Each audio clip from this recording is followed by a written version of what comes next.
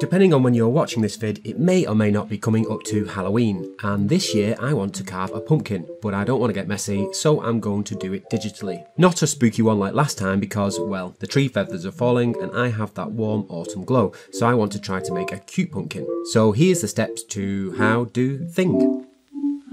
So first off, grab yourself a sphere, and if you're a minimalist, job done. Grab yourself a cover, you deserve it. For the rest of us, we can quickly form the shape using the radial symmetry. For that, go to transform, activate symmetry, select your axis and how many radial counts you need. This will allow you to sculpt all around your model at the same time with multiple brushes. So for this, I mostly use the clay build-up, the move, and the dam standard. And to make those creases extra tight, I use the inflate brush for each segment, which kind of inflates them and pushes those creases together. And keeping the radial symmetry on, you can use the move brush to get the shape that you want, which is a little bit of a sag around the bottom to show where gravity has affected growing. I've also added a slight twist to mine as well. Next, we want to mask and then extract the pumpkin butthole, I guess, the bit at the bottom. And we can do this by going to the bottom of the subtool menu to extract, setting the thickness, and then hitting accept when you're happy with it. Dynamesh it and clean it up. And now we can add the stalk. This time we're going to append a cylinder and sculpt that cylinder with the radial symmetry, just like we did the pumpkin.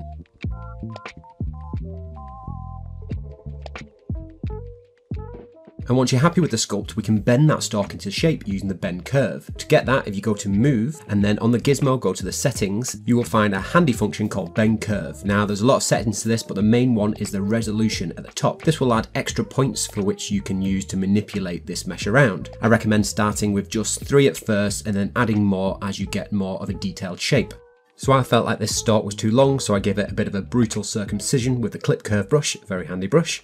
Now we can move on to the fun part, and that's putting the face on this cute little fella. There's a lot of options. It would be good to save this out and make multiple versions, but I like the big eyes and small mouth. But I want to make him smiley, so I'm going to add a bit of a squint to the eyes as well. So once you've masked this out, you can invert the mask, use the move tool to pull it in slightly. We're not going to make this pumpkin hollow, we just want to kind of have an indentation and then some glowy eyes. So then all we need to do is smooth those edges out and neaten it up. So I've used pinch brush on the edges to make it look nice and sharp, and I've also used the dam standard on the inside to make it look like it's got a little bit of thickness. Same thing with the mouth, but not as deep, because this is just going to be kind of a softer glow. So we need to make a lower poly version of our models. Duplicate your mesh, and on the duplication we can use Z-Remesh. Now this might not come out nice straight away, so you might have to use the Z-Remesher guides to nudge Z-Remesher in the right direction. Now this won't give you a great mesh, but it is fast and it's great if you're doing a quick project like this. With the new mesh, we need to regain that sculpted detail. So to do that, make sure only those 2 meshes are visible. Go to project under subtool and hit project. Subdivide your new low poly and project again. And you might get little errors. To fix those, you can use a Z project brush to project them manually. Keep doing that until you regain your detail. Next, I'm going to add 2 little cheek pads for maximum cuteness. And the same again, I'm going to use the mask out and extraction method for that. At this point, we should also remesh all the other items we've made so far, so they're ready to go.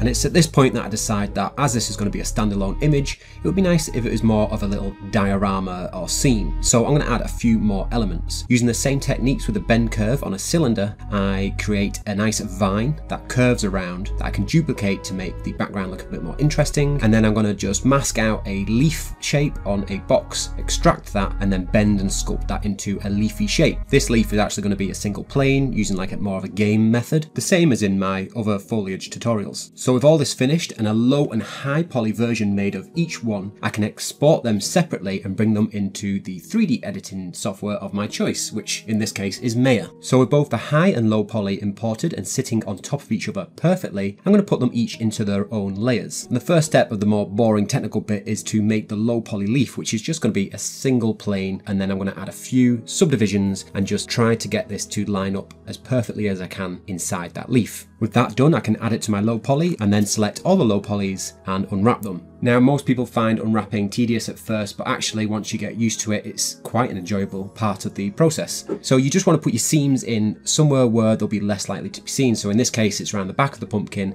I'm going to cut the bottom off and then I'm going to try and put the rest of the seams down the creases of the pumpkin. Now, the main thing you want to try to do here is to align them either horizontal or vertically. If you've got a texture running across something, make sure it's going in the same direction on all those pieces that share that texture. So like wood grain, for example, you don't want it all over over the place. Next, we want to select both the high and low poly and move everything away from each other so nothing is touching, ready for baking. And I'm also going to add some vertex color to the high poly so that I can make an ID map. Once done, save your low poly and high poly out separately as FBXs. We can now give this cute little fella a lick of paint in Substance Painter. So we want it to be PBR, select our low poly mesh and set the document resolution to 2K. Once you've checked that all your UVs are correct, we can bake our mesh maps. For this, I'm going to set the output size to 8x8, load in my high poly mesh into the high poly slot, set anti-aliasing to 8x8, and I'll also set the ID map to vertex color. Once you've done that, we can bake and check that all our detail has been captured onto our low poly mesh. And to make this a little bit more interesting, I'll save out a second version of the low poly mesh, nicely posed. And to swap out that, we just go to project configuration and load in the new mesh, and bam, we've got a nice little layout to start painting on. To keep your texturing organized, you should make a folder for each different texture. So for me, it's pumpkin, it's wood, and it's leaf. And my process for this is really simple. I'm going to put a base layer into each one of them folders. That's the color of the item. Then I'm going to put another layer on top of that that has a little bit of texture. I've got some nice paint strokes here. And then eventually I will also have a cavity layer and an edge highlight layer for each different texture. I've also added a couple of gradients to the pumpkin itself so that it's not just a flat colour from top to bottom, and the same for the wood as well. Now here's where the process differs a little from the usual. I'm actually going to save out those textures as are, open up the base colour in Photoshop and use the base colour as a guide to add some nice painterly strokes, which I find much easier to do in Photoshop, being careful of the seams. Once done, save it out, drag it back into Substance Painter, and then you can create a new layer, say in the pumpkin, drag that in as a fill for an effective way to add some nice painterly details. On top of this, I'll make a new paint layer, and then using a nice paintbrush, I recommend typing in paint into the brushes and using one of the Kyle brushes, I'm going to colour pick from different parts of the mesh and fill out some extra layers of detail.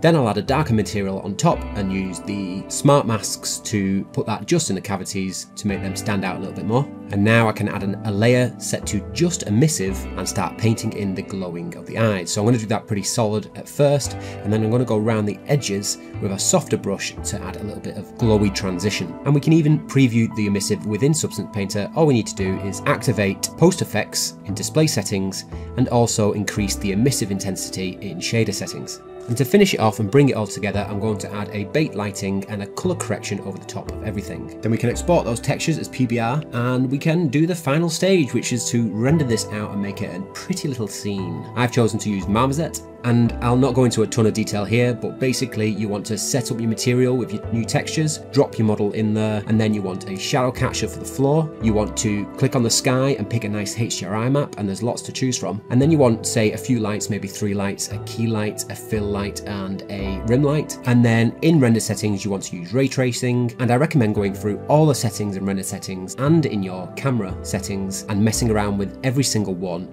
and kind of just figuring out what they do by trial and error. I've also added a couple of lights to the front of the eyes to help aid with the glowy feeling coming from them.